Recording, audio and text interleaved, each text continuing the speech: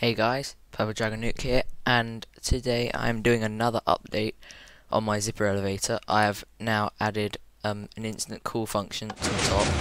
So let's just send it down real quick, and you just press this button, and then it comes out, and then you can go down, like so. So basically, all that happens is you press that button.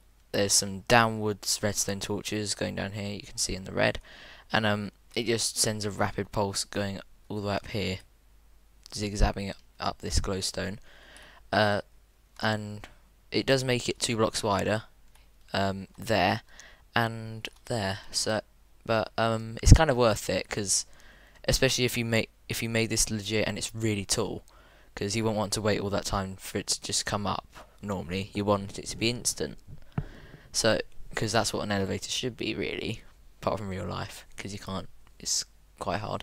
But, yeah, I know this is a short video, I'm just updating you, in case you do want a tutorial on this, because, you might, because, a lot of the zipper elevators got broken in the 1.5 update, because of the redstone update, so yeah, so thanks for watching guys, like, subscribe, and I'll see you in my next video. Bye.